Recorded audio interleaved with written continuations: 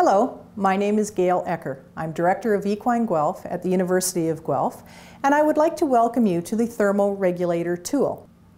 The purpose of this tool is to learn about thermoregulation in the horse. We also want to talk about best blanketing practices and also some welfare concerns as it relates to our use of blankets for horses. So, how do horses thermoregulate? That is, keep their body temperature within normal limits.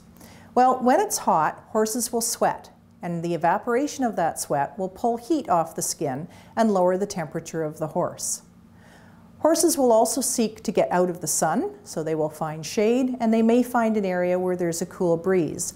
And all of that helps the horse reduce their body temperature.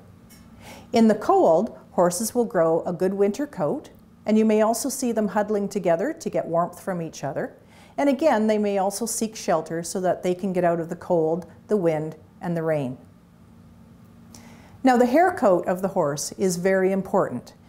A clean and dry hair coat is going to help that horse hold in the heat, that is, to thermoregulate better in the cold. So that's one of our best practices, is keeping our horses clean and dry in the winter months.